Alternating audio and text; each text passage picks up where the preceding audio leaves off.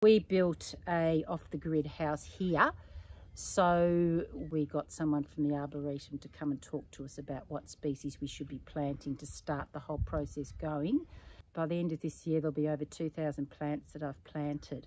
So it's really changing the landscape now. Strathbogies is a very, very special area. I've worked all around the state and I have a particular passion for this area. We've got things like phascogales, gliders, koalas, kangaroos, wombats, echidnas, possums, and a number of things, and a lot of birds. You know, we've got wedge-tailed eagles, peregrine falcons, and other birds. What I'm providing here is an environment for them to continue, and I feel as though it's a sort of we're custodians of the land, and it's more or less a moral obligation for us to look after it.